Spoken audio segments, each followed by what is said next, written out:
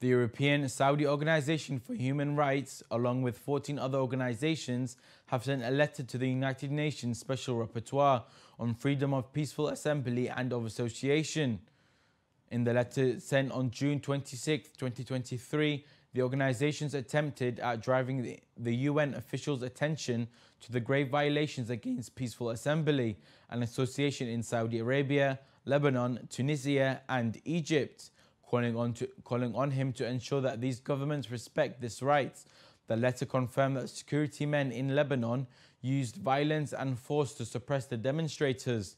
Tear gas and rubber bullets were also used to disperse and detain the demonstrators, the letter added. In Tunisia, the organization said that the government used tear gas and rubber bullets to silence the peaceful demonstrators and had arrested a number of minors.